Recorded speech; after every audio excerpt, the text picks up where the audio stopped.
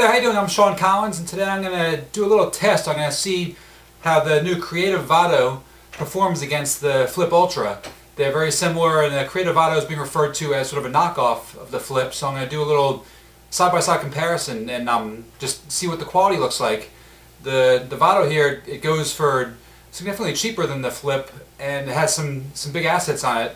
For instance, they're about the same size this way, but the Vado is much skinnier this way to fit in your pocket easily, and also it's a lot lighter. I don't know what the actual poundage is for it, but it just feels significantly lighter than the Flip here.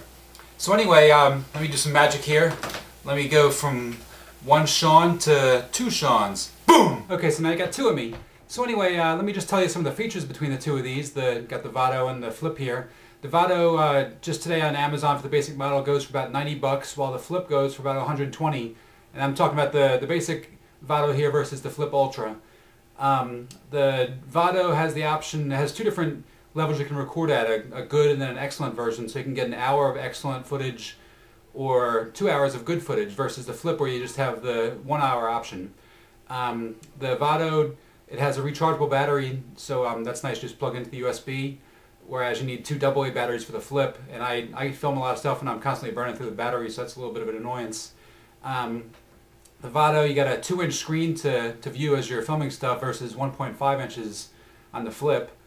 They both have the tripod mount on the bottom, and they both use the USB to connect to your computer, and they both have the two times zoom. So they have a lot of similarities, but I think depending on how the footage looks side by side, I think the Vado, with the lower price point and some cool features like the two different recording options and a slimmer, lighter design, I think that wins if the footage is even nearly close. So so here you go. This is the Vado versus the Flip. Okay, so what do you think? You had a chance to look at the footage for both the Flip and the Vado, and to sort of compare them side by side and see how each one measures up. And I don't know, what do you think? I think, me personally, I'm going to start using this Vado more often. Alright, take care.